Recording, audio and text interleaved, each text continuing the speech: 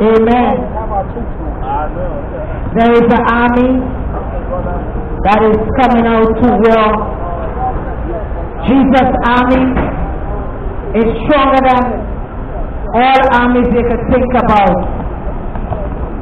And the more you try to defeat us, Satan tries to defeat us, it's more God sends soldiers in the battlefield. And as I stand here this afternoon, saying to you, brothers and sisters, that God wants you to be a part of His army. He's recruiting men and women for kingdom assignment.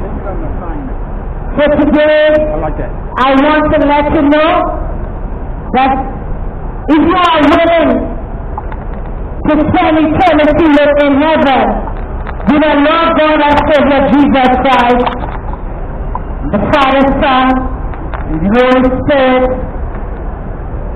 we are calling for troops on the battlefield. Men and women that will turn away from their sinful life